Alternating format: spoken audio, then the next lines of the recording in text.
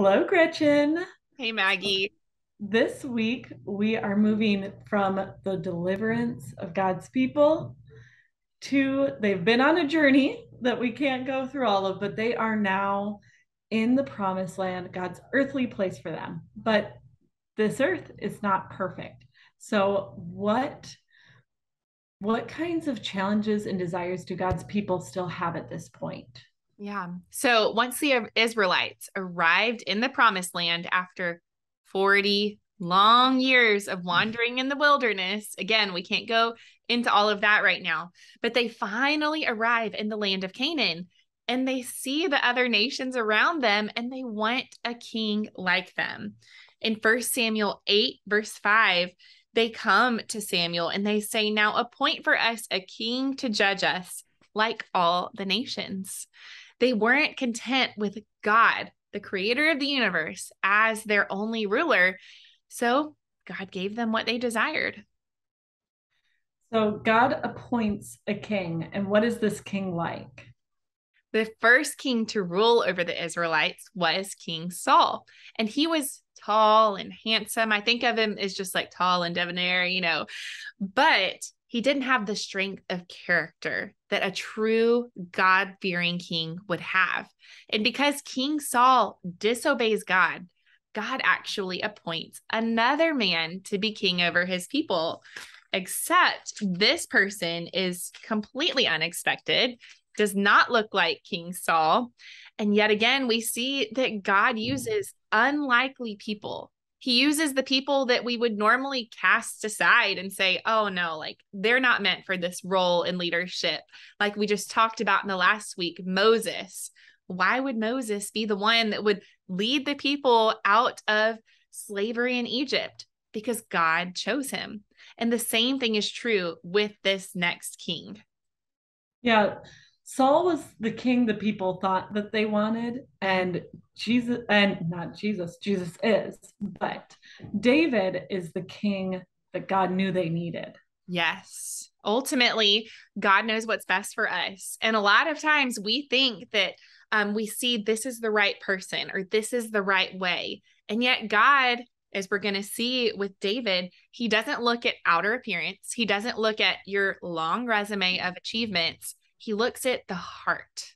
And in 1 Samuel 16, verse 7, the Lord says to Samuel, "Do not look on his appearance or on the height of his stature, because I have rejected him. For the Lord sees not as man sees. Man looks at the outer appearance, but the Lord looks on the heart."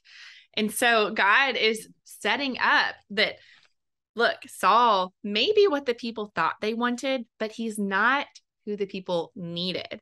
Instead, he has Samuel go and he looks through all of these different sons. And yet there's one, because God keeps saying, nope, not that guy, not that guy, not that guy. It ends up being David, who's a lowly shepherd of the people, who is the youngest, who's just not the most likely person to be chosen by the people. And yet, God chooses him because of his heart. But we even see as David's story progresses that even David fails. Even David sins grievously and turns from God. But David was not the ultimate king that they were waiting for. Though God chose David, David was not the perfect one. He was not the Messiah. He was meant to point us forward to King Jesus who would come.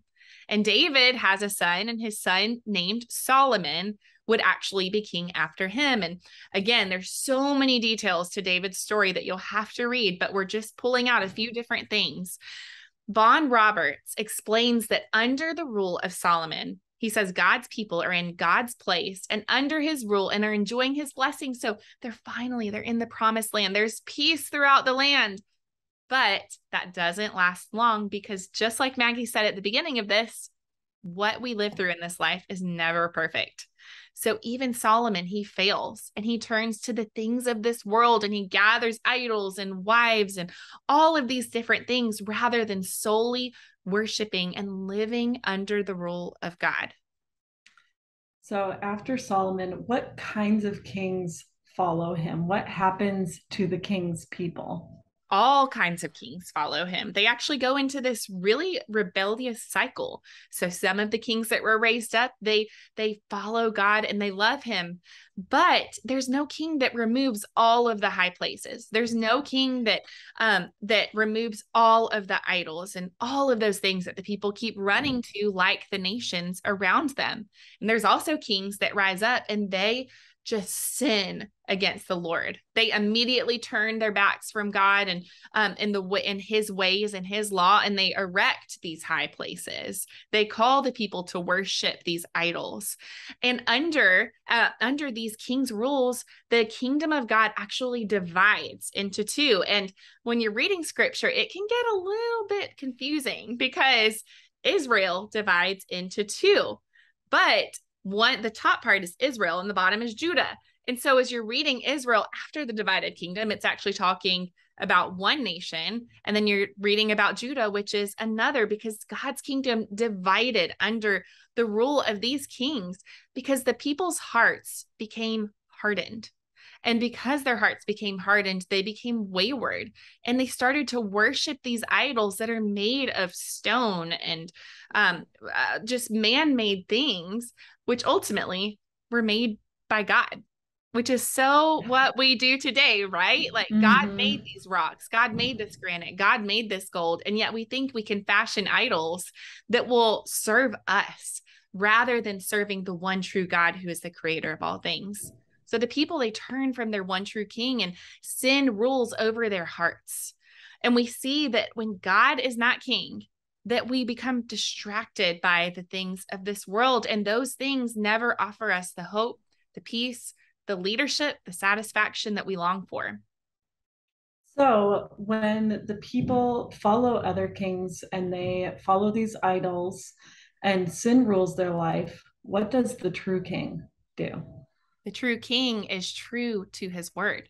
So if you look back at the law of God, when he was giving the law to his people, he said, if you will follow me, then they will have these blessings being under his rule. But if they choose not to follow him and to disobey him, there would be judgment. And this is where it gets hard, I think, for us. We go, oh, the Lord judges them. And it's easy for us to get that God is holy. He cannot tolerate sin in his presence. He cannot tolerate sin in the hearts of his people. Because God is holy, God is also just. Because God is just, he is also a righteous and a holy judge. And so God is their true king. He casts judgment on them due to their waywardness. And this judgment doesn't come out of left field. The people had known that this would be the repercussions of their sin. And ultimately, the destruction of Israel is due to their idol worship that happens under these kings who turn away from the law of God. And one of the things we talked about when we say the kingdom of God is the king's power over the king's people and the king's place, his power is his rule, is his law, is his authority. So when we step out from that, then we reap judgment. And ultimate judgment was their exile to these pagan nations, and they were no longer in God's place experiencing that peace and God's blessing.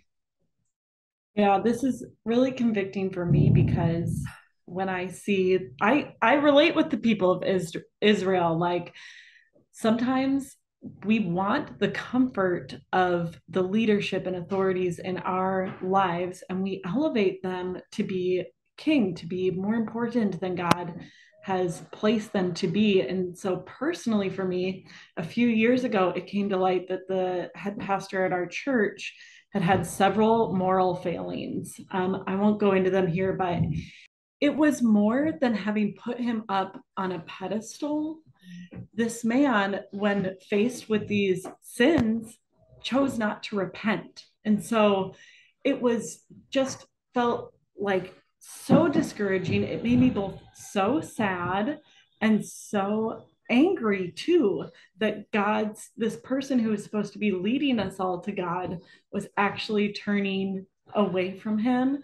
And I saw many people in our congregation still continue to follow this man because, as much as we had said, we're all about the gospel here, that's what's central, our church had in so many ways placed its identity in this one pastor. Mm. And I think a lot of times in these scary circumstances in our world, it can be easy to place our identity and our hope in something in the government, even in like someone specific, or our local church as like the thing that's going to hold us together. And ultimately, all of those things will fail us.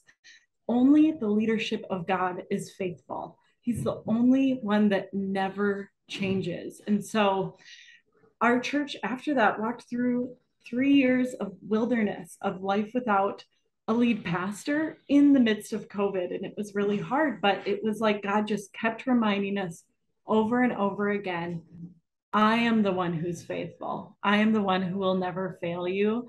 And praise the Lord, our new lead pastor started a couple weeks ago, and I'm looking forward to being in a like maybe out of that wilderness season, but I don't want to forget Right. where my hope is. I don't want to let coming out and coming to an easier season be a place where I, like the Israelites, then look to lesser hopes than God, to Right. lesser leaders. I want to make sure that He stays my focus as the King. He's the place where I put my hope, and He is the one that I know will always be faithful. And I feel like So, it's a warning to us too, that yeah, our own hearts, you may think, oh, I'm not going to do that. I'm not going to turn from the Lord. I'm not going to be puffed up with pride and, find maybe it's like, I'm not going to place my hope in this leader, or maybe it's, I'm not going to place my hope in myself. And in those moments, we start to, again, let down our guard, and pride starts to grow because we think that we're greater than that. And I feel like this is a warning to us to place our hope in God and to be humble before Him and realize that these leaders will fail, we will fail, but ultimately only He will never fail us. And He is our hope. yeah, and He is always faithful to be with us because we are His people. And Yes. He is exercising His power for us. Like we said last week, maybe not in our time or in the way that we hope, but He is in a way that will lead us to His place, that will lead us to His presence. And so that is our ultimate hope in any circumstance. Amen.